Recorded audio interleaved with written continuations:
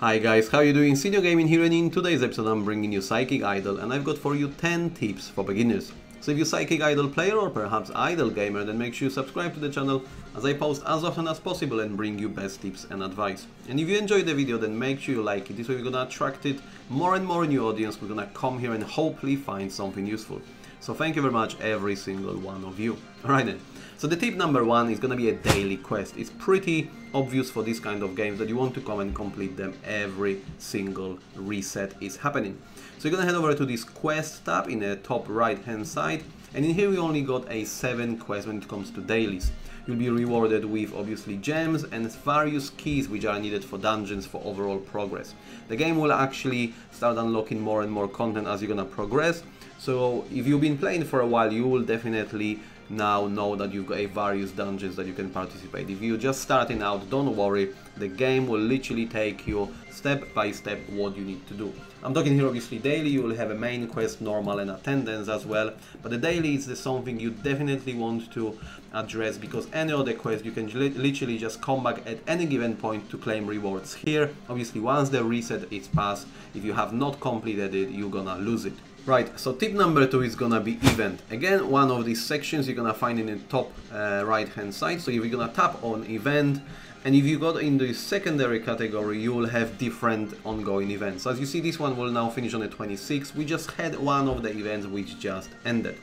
It's important, again, that you will come into these missions every single day and complete them. A lot of these, again, like attendance, obviously you will be able to claim it every single day.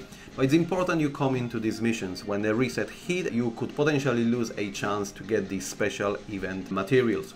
And if you're unsure what to do, as you got this underway section in here, all you need to do is just tap on it, and the game will actually take you to exact place where it needs you to complete some requirements or obviously hit some new areas or kill monsters, etc.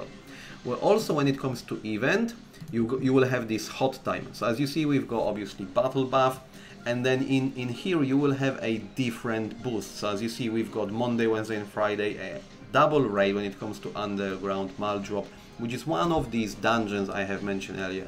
As you see, you got additional gifts, etc. But also what happened with the recent update, we actually got this massive title here pretty much on top of the screen, so it's very hard to now miss what's on this hot time. Tip number 3 is gonna be cubes. So we're gonna head over to, I'm gonna extend that menu here, and we're gonna tap onto a summon section. So in here is gonna be obviously where all the magic happens, where you're gonna try to summon all pieces of your accessory, equipment, etc. But when you'll be completing events and quests, etc., you're gonna be receiving these cubes. Obviously you got the smaller cubes and the larger cubes, and as you see, the one small cube will summon something 11 times, whilst the other 34 plus this bonus. All you need to bear in mind, for instance, once we got a green cube, because if we go in a drone, we're gonna have a different one, amplifier, and so on and so on. Once you got equipment and you've got 6 different to choose from, it's not that the green cube will represent, for example, smartphone, which is our weapon. You actually can use exactly same cube across all these. So if, let's say, I've got 6 categories, I would probably use 6 each to try to level it out. And that will lead into a tip number 4, which is equipment. And once we are already here, all you want to know that in many games there is definitely always recommended to max weapon, you know, to go as heavy with weapon as possible. In here you want to go pretty much with as much levels as possible. Obviously, as you see, I'm just sort of trying to experiment here, but probably get everything leveled out to level 10 now in comparison to my smartphone, because that was my gut feeling. I was thinking I just got to go with the weapon as soon as possible. But actually, once we come out from equipment, and then we're gonna go into, summon, and then go into equipment category. If you go on that set effect, this is where all the magic happens. This is where you're gonna have a great multipliers, you're gonna have a percentage of boosts, etc. And this is where you want to be. As you see, you want to keep increasing a main abilities or critical effects, and just by investing in weapon itself, you won't have as much bonus as you would combine these sets together. So when it comes to equipment, you want to summon all equipment in a similar level to then go and claim these set effects in equipment section. Right. Now when it comes to a tip number 5, it's gonna be buffs, and obviously you will have them here unless you purchase certain pack. I do not own any pack, I come here and watch ads every single day. And what's great about it, you can actually have a maximum of 24 hours of this buff, and this is the advice. You got to make sure you have this buff up and running all the time, and 24 hours is a lot. You at least gonna log in once a day and obviously boost the buffs again. So, you know, in comparison to other games where sometimes you go 15 minutes, 20 minutes per buff and you have to watch it again, in here we actually can boost it up to 24 hours, which is definitely brilliant. Okay, now we're moving into a skills, which in these games are called super power. So once you obviously start the game, and what you see on the screen as well, we're using some of the singular skills. If I just pull the skills out, I'm using one of these ice bullets, which I'm gonna tell you a little bit more in just a second, but you will be also using these wide range skills. So as you see, we actually got some of the primary one, but the main farming strategy comes in from these wide range skills, because you pretty much, as you see, you're hitting all the targets on a map. So that's always gonna be a quickest way to obviously grind your way up. So you want to go ahead and obviously set up as soon as possible some of these wide range skills. So if we tap back on a super power, here we've got a wide range. I'm using first two, and the reason for it as well is that EP cost. So they got a lowest EP cost, and also they got a very low cooldown, which means I'll be able to cast these skills as often as possible. Now when it comes to gems, so obviously this is gonna be your premium currency. You're gonna find it on the top of your screen. Again, it's gonna be a reward from every single daily mission, attendance and various events.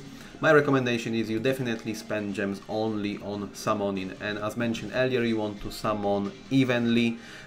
So every single time you get in a handful of gems, I have managed to farm a little bit more than expected now. I'll definitely go there, and as you've seen, I have these levels pretty uneven. I'll try to get everything now to level 10 as soon as I can. So your gems definitely should be spent on summoning as soon as you get some. Alright then, so the tip number 8 gonna be mileage, and you're gonna head over to a shop this time, and in here obviously this is where you can pull out your credit card and spend some money and obviously have a great rewards, and then we're gonna have normal gem decor, and finally you've got that mileage. So when it comes to mileage, you will have again chances of actually getting a lot of great rewards. And you will be receiving mileage for completing a lot of different quests, events, etc.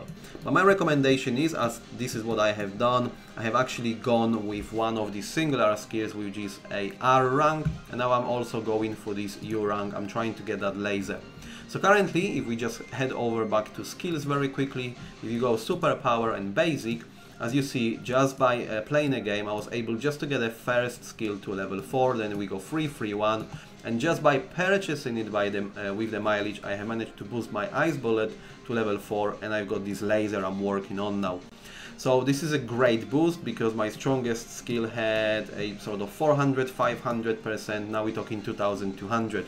And the reason I'm using these, even though it got a lower damage, is obviously a firing 3 ice bullets rather than 1 laser. So this is now the strongest skills I've got, and I definitely recommend that you'll pop in there, spend your mileage, because that will boost your overall progress. You'll be able to push a few more stages with this powerful skill. Okay, now we're moving back to a growth sections now, and then you will have these 2 tabs. I would say, yeah, ability will come a little bit later, but when it comes to beginning section, Enlighten and Quantum Jump will be something you're gonna unlock pretty early. So in order to actually spark Enlighten, which as you see it's boosting your overall stats, you can either complete it now by using this computer part, or you can just wait on time. And when it comes to Quantum Jump, again you can increase chance with one of these materials, or you can actually try obviously and land it with all your success rate. The thing is, when it comes to Enlighten, you will be using a certain material and you can speed it up with computer parts. Again, when it comes to here, you can use an Enlightenment Stone to increase the chance and then try quantum jump. It sounds maybe slightly complicated, but where I'm going with this, when you got Enlighten, try not to spend this currency to speed it up. And again, when you're in quantum, try not to increase the chances, because these are actually one of the resources that you need. As you see, we got Enlightenment Stone, which is needed basically for enlightenment, and we've got a computer parts that you can speed up the process. But computer parts, back again, if we go into equipment and computer itself, it's just easier to keep upgrading these permanent bonuses rather than spending it on speeding up the progress. So you're definitely better off to come here and just keep upgrading, because anything you upgrade will boost your overall passive bonuses. Okay, and now finally, when it comes to tip number 10, it's gonna be decor. As you see, I have managed to change into a rabbit with a backpack, a little bit of balloon, and I'm shooting carrots left, right and center. Obviously we're gonna head over to decor, and then you'll be spending gems in order to do it. As you see, we've got here a possession effect rather than equipped effect, meaning every single time you're gonna purchase one, this is again a permanent perk that will stay with you forever. There will be a rewards on the back of events, etc. Some of the stuff you'll be able to purchase with milestone rewards, etc. But the game, it's very straightforward. It's quite a lot of happening on the screen, as you see, but once you're gonna put your time and effort in, you will see the game will be unlocking one concept after another. So even though it's quite a lot on the screen, that's why when we have just started, I have pretty much tried to tidy up all the UI.